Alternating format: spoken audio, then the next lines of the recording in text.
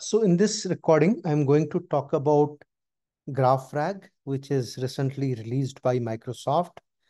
So GraphRag is a, is a data pipeline. This project is a data pipeline and transformation suite that is designed to extract meaningful structured data from unstructured text using the power of LLMs.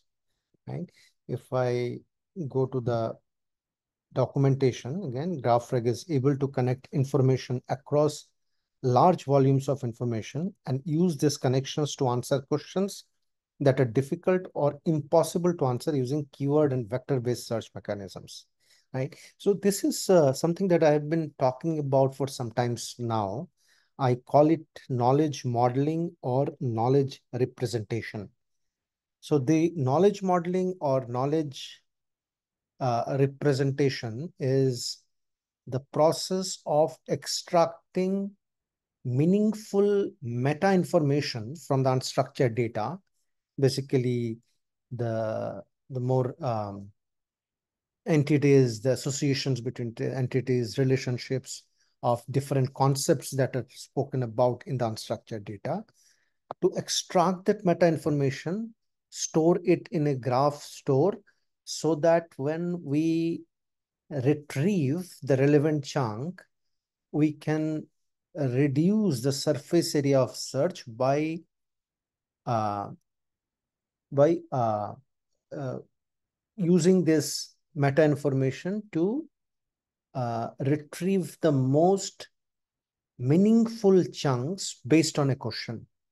Right? This helps the knowledge modeling or the knowledge representation or the extraction of this meta information from unstructured data and using it to filter uh, the the context helps us to retrieve the most meaningful chunk that we can give to the LLM to answer, right?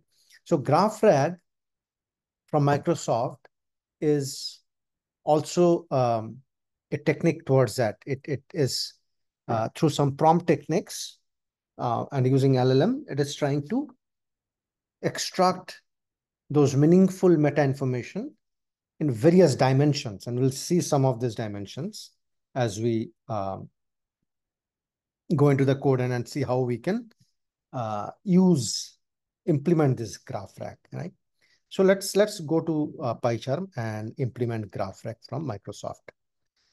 So what I have done is I created a folder called GraphRag, and in that I created an input folder where I have a text file called tajmahal.txt, and this is a content I took from Wikipedia.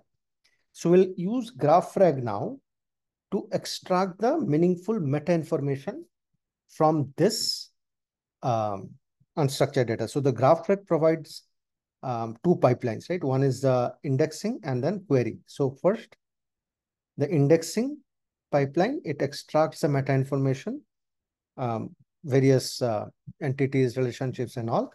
And then the query, the GraphRag query helps to query this information to get the meaningful chunks for getting the answer, right?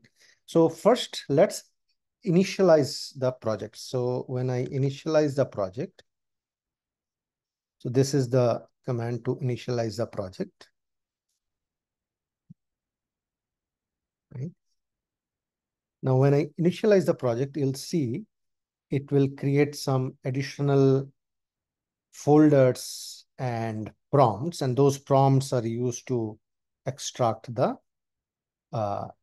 meta information. So GraphRag indexer. So if I refresh this, I can see output. This is where the outputs, the chunking and the meta information will be. When we run the index, the meta information, those artifacts will go and sit under output as a Parquet file.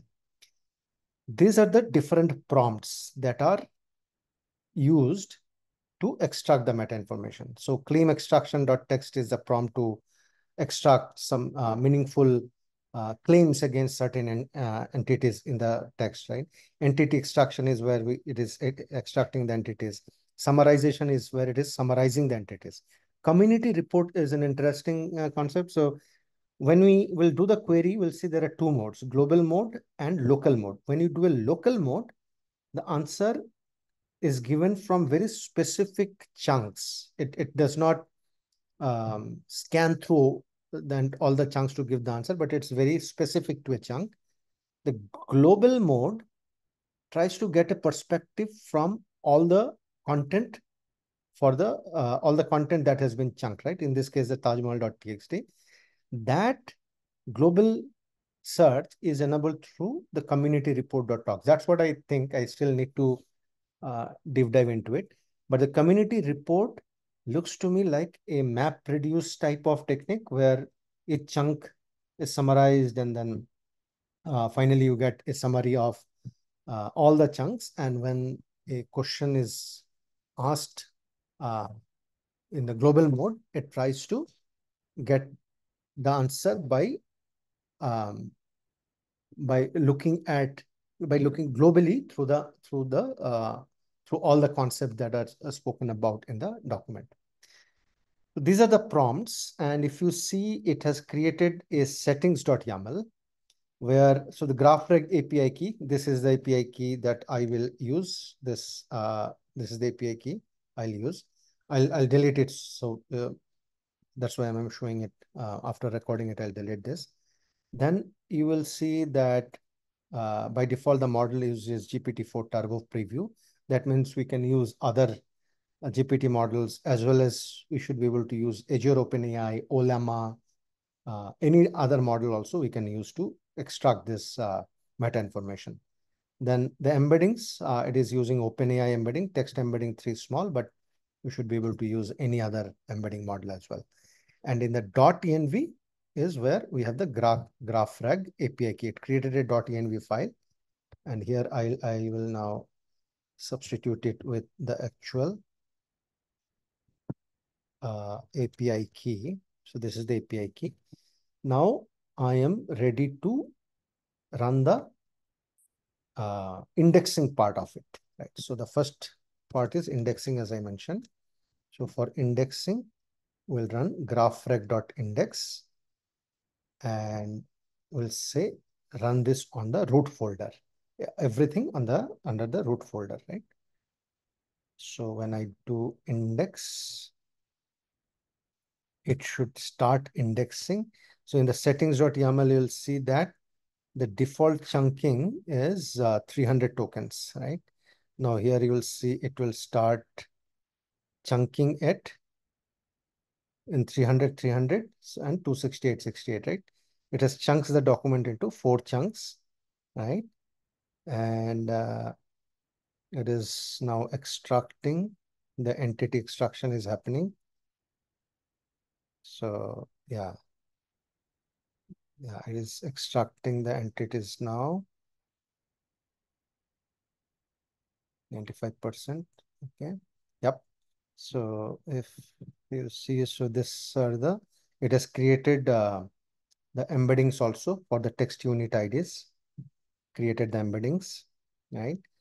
And then it has created the relationships also, right? So this is a, okay, these are the entities, type of the entities, and there should be some relationship IDs. So these are the relationships as well, right? Relationships and the entities have a ID. So that's how they are matching it, right? But so these are the final nodes that it has created, right? The communities it has created from the text, and then we saw that the embeddings also for the uh, nodes, right? It has created the nodes, and since now it is completed, right? If I go to output, you'll see that now it has created a new folder. Under that, we have this artifacts, right? Um, I have all this Parquet file, right? Now, let me copy this, and we'll look at one or two of these files.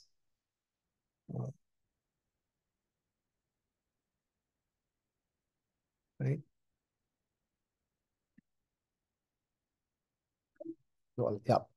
Now let me go to a online Parquet viewer. So here, let me drag and drop one of the files. So here, let's look at the nodes. Right. So if you see, you'll see the nodes it has extracted. These are the nodes is extracted, source ID, right? And we can also see the source target, the relationship. I think those are part of this Parquet file here. Relationship, final relationship. This should have the source and the target nodes, right? So source and target. So Taj Mahal and Shah Jahan are connected. So there is a weightage also, how strong these connections are, right? That's how it is extracting using those prompts, right? Now that we have done indexing it, let's do the query, right? So for doing the query, we'll run this command, right? Where it's the same type of command. Instead of graphrag.index, we have graphrag.query, and the method is global. And I say, what is Taj Mahal? Now, when I do that, it is actually now retrieving from this Parquet file. I still need to find out if there is a way this can be pushed to a Neo4j type of database, but looks like by default it is creating the Parquet file, and from the Parquet it is trying to get those relationships and all to give the answer. Right? So now it has read the settings from the settings.yaml, right? And max token is 4,000. The model used is GPT-4 Turbo Preview. It is trying to get an answer. Let's see what answer it brings up. Yep, this is the answer. So finally, it gave global search response. The Taj Mahal stands as a monumental testament, right? It gave a pretty good answer, right? For local search, I just say local. So local search looks like for very, it doesn't go through all the chunks. It goes through specific chunk, right? And provides answers from very specific chunk. I still need to look at the code and the GraphRag code and see how it is deciding uh, which is the most specific chunk. It may be a combination of the graph search and the embedding search. Right? So this is what we got when we gave the local search. Right? So this is the local search response. Right? So that's how the GraphRag has been implemented. I'm going to do more research on this because this is one of the areas I'm focusing on,